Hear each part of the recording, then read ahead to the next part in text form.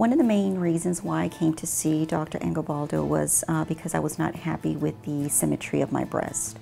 I do body figure competitions, and when I lean out, you could really see the symmetry of my breast, where my left one was a lot lower than my right one. The implant was very noticeable. And also wearing a bikini two-top, you can see that the left breast was a lot lower than the right one. And so I always either had to pad it or tape it or do something so that it wouldn't be as noticeable. And it was just very bothersome.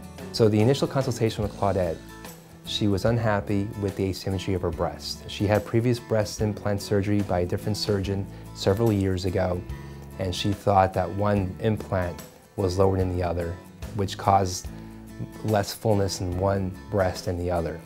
She was very self-conscious of that. She competes in fitness competitions, and she wanted also to switch out from a saline to a silicone implant. As far as the procedure, pre and post, the pre was very comforting. The staff was wonderful. I never felt nervous. Everything from Dr.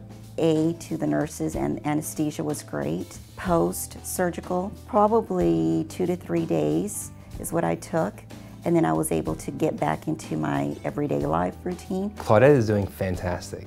She is 5 weeks off from surgery.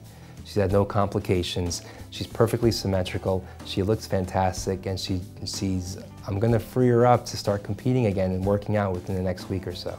Now that I've had the surgery and I'm symmetrical, it's definitely a boost of confidence. I don't feel like, I'm being watched or, I'm lopsided. So I can't wait for my next competition. Dr. Angobaldo's bedside manners, for me and my experience, were wonderful. He was very positive throughout the entire process, starting from the consultation to the pre-surgical and post-surgical.